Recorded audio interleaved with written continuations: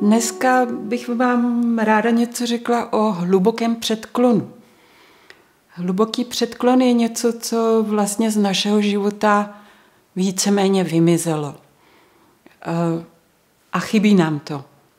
To překvapivé zjištění bylo, když jsem během koronové krize vypomáhala na poli, protože byl nedostatek přijíždějících pracovních sil. A na poli, když plejete mák, což bylo moje nejčastější, tak vlastně není jiné cesty, než se předklonit. A naučila jsem se o sobě a o svém pohybu velmi mnoho.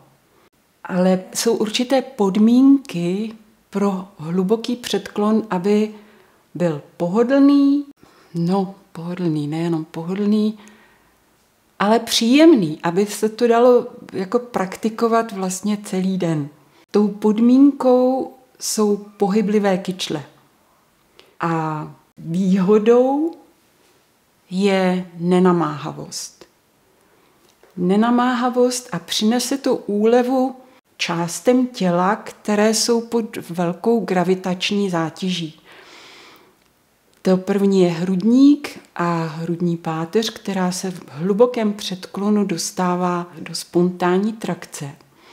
A dokonce je možné vlastně mobilizovat hrudní páteř, zejména když taháte větší, vzrostlejší lebedu a musíte trošku zabrat, tak přitahujete směrem k zemi svůj hrudník a páteř hrudní a děláte si automobilizaci, což je zajímavé.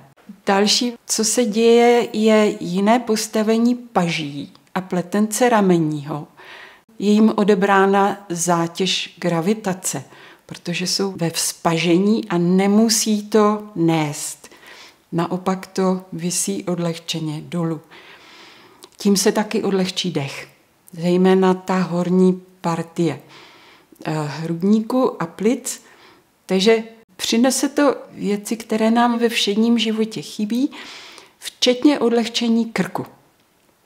Jo, když si uvědomíme, že my buď ležíme, tam to odpadá, nebo sedíme a stojíme a tam už stále je tahová zátěž v oblasti krku, které zejména když dýchání nefunguje, tak není možné krk odlehčit. To všechno v hlubokém předklonu je možné a děje se, když to dobře zvládneme. Hodně jsem se k tomu musela naučit, aby to tak bylo. Mým učitelem byly prostě bolesti. Když jsem začala pracovat na poli, tak jako po hodině a půl jsem se jako zvedala s velkými bolestmi do vzpřímené pozice a říkala jsem si, no takhle to nepůjde a musím najít cestu, aby to šlo. Proč jsme se zbavili toho hlubokého předklonu? Hlavním důvodem je naše představa, právě která odpovídá mým prvním zkušenostem, že je to namáhavé, že je to bolestivé, že to je takový ten pravěký styl, když si představíte takzvaně primitivní národy, kde ženy pracují v hlubokém i muži. V hlubokém předklonu na malém políčku. Já ještě si pamatuju staré ženy na poli jednotit řepu, tak vlastně si musíme položit otázku, vždyť to dělali celá staletí, možná tisíciletí. A teprve my máme tu představu, že jako je to nejhorší, co by se nám mohlo stát. Není, ale musíme se zbavit některých návyků. A ty návyky jsou civilizační. To první je, že máme málo pohyblivé kyčle. To začíná už plenkami. A plenky, když si představíte, nejsou starý vynález.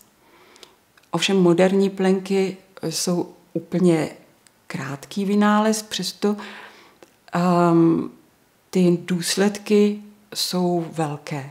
Plenky od začátku života miminka omezují pohyb kyčlí a ten pohyb se přenáší do bederní páteře především. Takže to je první krok. Pak si vezměte, že přišly kalhoty.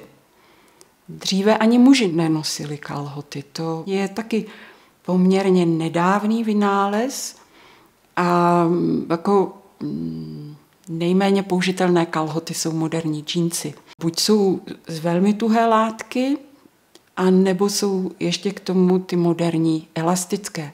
To omezuje pohyb kyčlí a moderní střihy kalhot tisknou kyčle k sobě. Takže addukce v oblasti kyčlí je velmi podpořená. To platí v podstatě pro všechny kalhoty dámské i pánské. Takže pánev je v tísni. A to nejenom oblečením, ale taky pozicí, ve které trávíme největší část dne. A to je sed. Jsou lidi, kteří 8 hodin denně nejméně sedí a mnohem častěji je to ještě déle.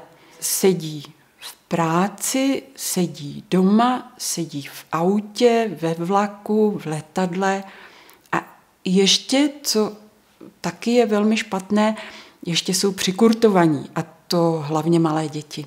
Malé děti toho prosedí od sedaček v autech, po sedačky u stolu, po kočárky, kde jsou přikurtované a vlastně se nemůžou pohybovat.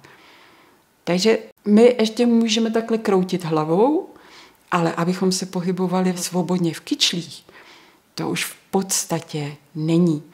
Málo dětí si hraje volně na zemi a už vůbec ne v přírodě. Tam by se mohli umazat. Představte si to. To je hrozné. S nepohyblivými kyčlemi souvisí také neaktivní nohy.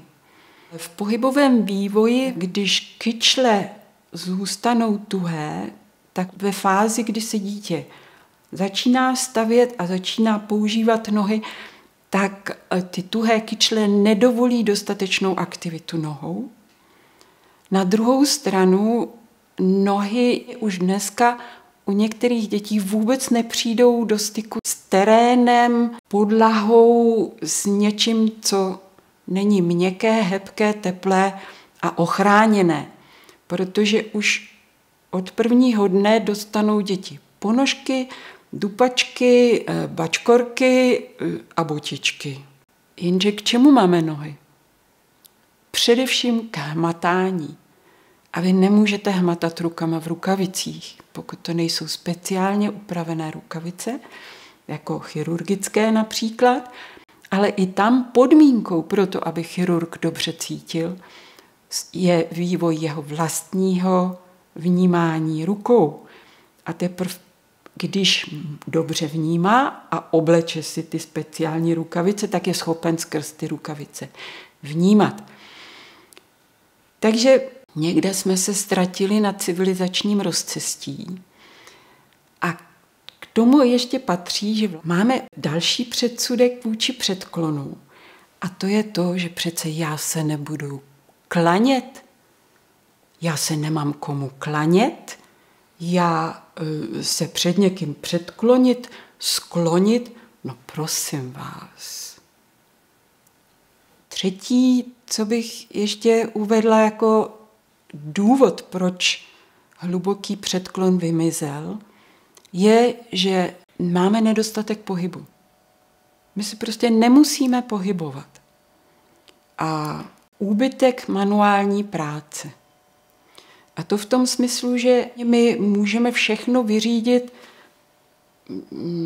přibližně v téhle oblasti a to ostatní, kam musíme někam vlézt, prolézt, sklonit se, vymyslet si kudy, to už jsou výjimečné situace, jako když instalatér musí vyčistit sifon pod mým dřezem. A ten je v takové skřínce a tam teda musí chudák, ten instalatér vlézt. A já jsem si uvědomila, že to je jedna z mála situací, kdy ten člověk musí použít neobvyklé pozice. My přizpůsobujeme i tu manuální práci tomu, abychom se nemuseli přizpůsobit. A tím ochuzujeme sami sebe o možnost žít ve svém těle. My své tělo pořádně neznáme. Vlastně jsou šťastné děti, které mají osvícené rodiče a také to prostředí, kde opravdu mohou být venku, mohou lézt po zemi, mohou se zašpinit a mohou sami sebe nalézt, protože pohyb souvisí s prostředím a když něco ve volném prostředí chci dělat, vykonat, někam dolézt, tak musím vyzkoušet, kudy na to. Tak jako já jsem se učila na poli hlubokému předklonu, tak děti se potřebují naučit používat své tělo různým způsobem, nejenom podle předpisu. To je taky problém různých pomůcek. My máme pomůcky na úklid, abychom se nemuseli předklánět. My máme vymyšlené židle, abychom seděli tak, jak sedět máme. My máme i v terapii návody, jak je to správně a tím se úžasně omezujeme. Takže my, když jsme úplně správně podle předpisu, tak je otázka, do jaké míry jsme ještě lidmi. S tím, že trávíme hodně času v sedě, v důsledku toho dochází ke zborcení trupu. My nemáme trup volně vertikální, ale on se bortí, my se skulíme dozadu, ty nohy jsou někde odložené a trup se bortí ve svém středu. To, že se bortí ve svém středu, je hodně významné, protože to je právě oblast jak solárního pletence, tak oblast bránice. Je to ten předěl mezi břišní dutinou a hrudní dutinou. Jako každý předěl je to místo, které je velmi nárokované a v tom klasickém sedu je ve stavu stísnění. To omezuje jak funkce v dutině břišní, tak také dech. A samozřejmě, jakmile dech upadá, tak také upadá postavení pletence ramenního a celé hrudní a krční páteře, tím také postavení hlavy. Já myslím, že je to dostatečně teď na mě viditelné a čitelné. Toto právě je možné si ulevit v hlubokém předklonu. Takže malá pauza a pustíme se do práce. Děkuju. Takže když mluvím o hlubokém předklonu, tak mám na mysli toto. Ano, podmínkou, jak jsem říkala, jsou pohyblivé kyčle, nemohou být úplně volné. Takže lidi, kdo mají úplně volné kyčle, toto není, protože já vlastně po celou dobu musím na nohách, kolenou a kyčlích vyvažovat trup. Ano, a pak, když vlastně to vyvěšení vypadá takhle, já se postavím ještě z profilu, ano, a je vidět, že toto mě nese a podle toho, jak pracují nohy, jak pracují kyčle, tak se mohu přemísťovat, mohu také do dálky sahat, ale pořád je to vlastně o práci nohou, kolenou a v kyčlích. Důležité je, že není addukce v kyčlích, protože jinak nemůže pánev volně se pohybovat dopředu, dozadu. To, čím trpíme, je, že tím zborcením trupů, což je toto, dochází taky k tomu, že pánev se dostává do podsazení. Často se lidí ptám, proč se zadek jmenuje zadek? Protože je vzadu. Ano, vlastně zadek, glutální krajina by měla být skutečně vzadu, ale to vyžaduje, aby kyčle nebyly v addukci. Když dojde k addukci v kyčlích, což je toto, což se stane v kalhotách, například když máte utažené kalhoty, tak dochází k podsazení pánve. A to už vám nedovolí předklon. Proto lidi, kteří mají stažené kyčle, a těch je velmi mnoho, protože toto je základní pozice pro set, tedy civilizovaný set, tak vlastně se předklánějí takto. Ano, to je něco úplně jiného a vlastně jsme se to učili. Vzpomeňte si, když jsme se učili předklon, tak to je hlava, krk, ramena, hrudník, bedra a dostanete se někam sem a dál už to nějak nejde. Ano, protože od této chvíle, pokud nepustíte vlastně celou glutální krajinu a hamstrings, pokud je neuvolníte, tak vlastně dál se nedostanete a říkáte si, já musím ty svaly protáhnout, protože to nejde. A i ten návrat do stoje je namáhavý, protože jste tady úplně zborcení. Když já se předkloním, uvolním kyčle, uvolním gluteji, tak vlastně se uvolním a jsem úplně dole a vůbec nemusím nic protahovat, ještě mi tady přebývá. Ano, ale nesmím se sebou prát a sama sebe přetahovat. Tím se stane to, že když já jsem dole, tak krajina břicha je volná. Tam není to stažení, to zborcení trupu.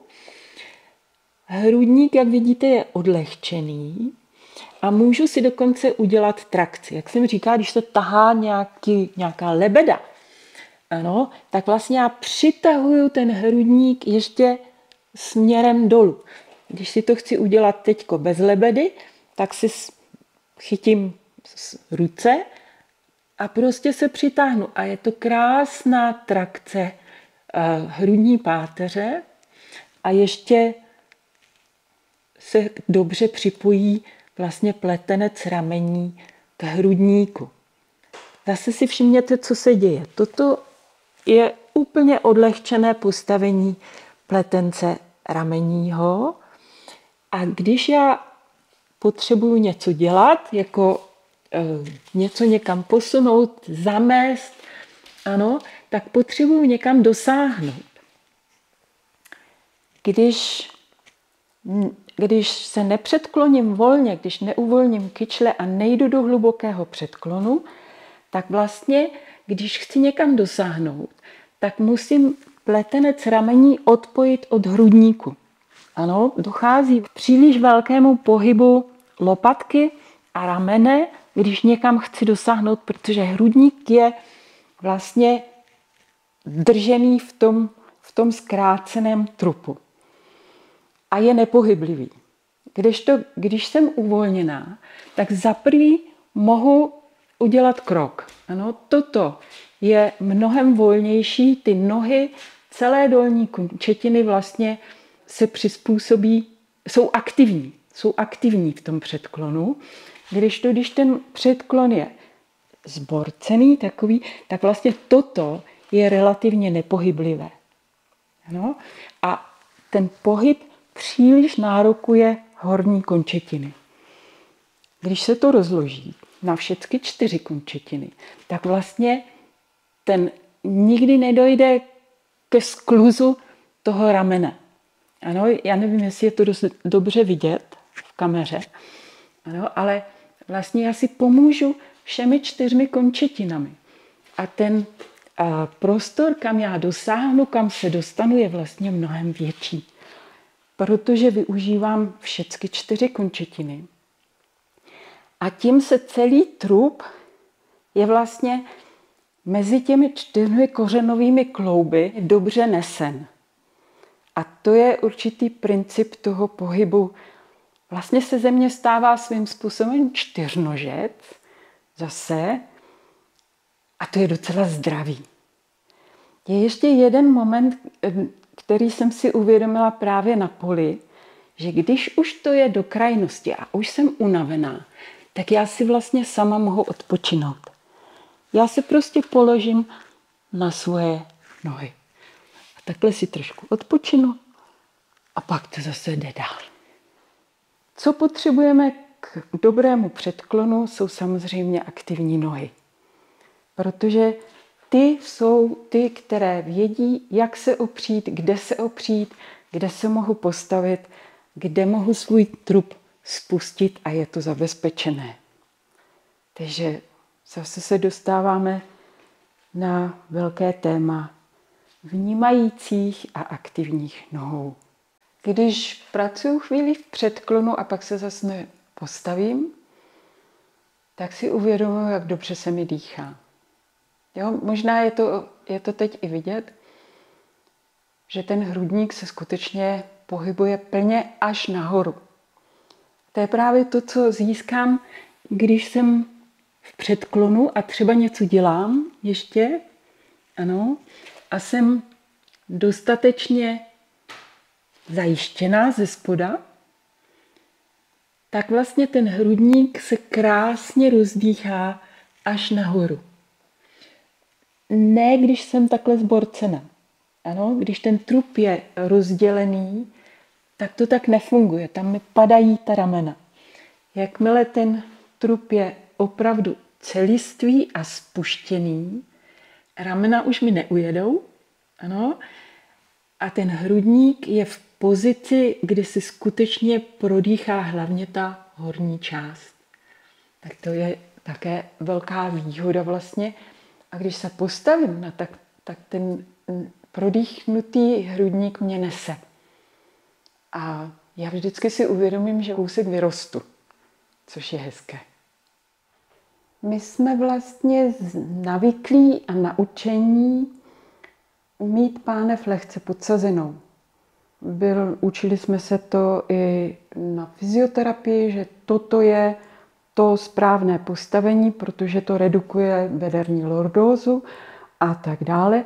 Znamená to ale zvýšené napětí v oblasti kyčlí a tím pádem tíseň pro pánev a také pánevní dno.